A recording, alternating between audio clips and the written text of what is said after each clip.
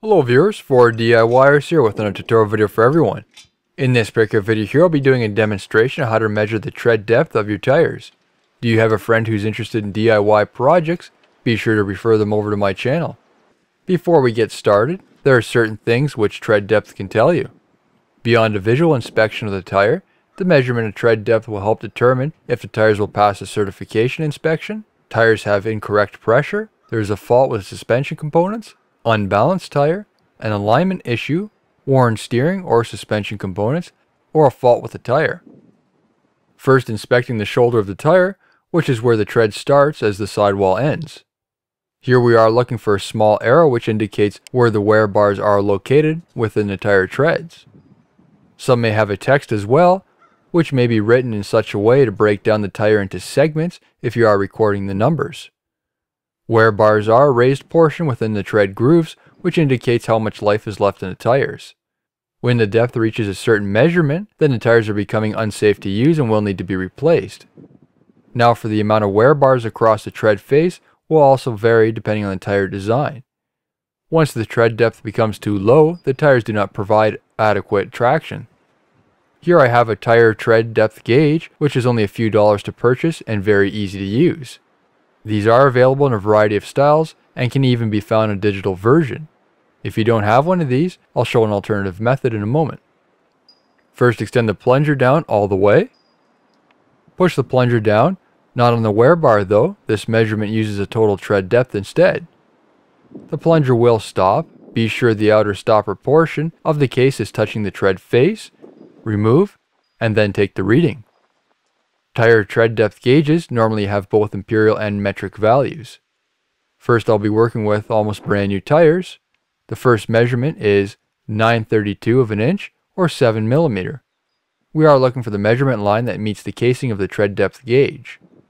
The second measurement is the same, and finally the third measurement is also the same. As a second example, I'll be using my winter tires. So for this tire, the first measurement is about 7/32 of an inch or 6 millimeter. 5/32 of an inch or 4 millimeter is the next measurement. And finally, the third measurement is the same as the middle measurement, which is 5/32 or 4 millimeter. So these measurements would show that the vehicle has a negative camber, which could be an alignment issue, a lowered vehicle, or it could be the nature of the independent suspension depending on the design. As an alternative method, you can use a caliper. Calipers are available in a variety of styles, and if you are unsure how to use one, I do have a tutorial for that, which I'll include a link to in the description below.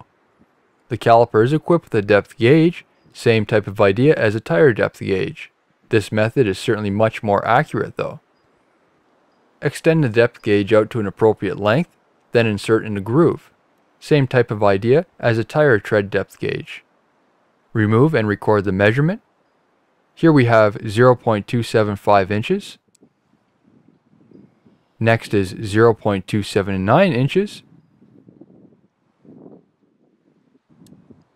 And the last is 0.285 inches. Next I have a worn example. As you can see, the wear bars are even with the tread face. Therefore the tire is in need of replacement. Tire tread depth ratings will vary between countries, so be sure to check your local government speculations.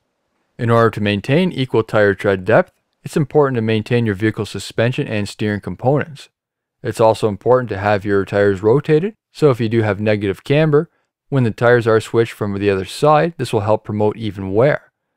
As a generalized recommendation, tires should be rotated every 12,000 kilometers or 8,000 miles, but this may vary between manufacturers or drive systems.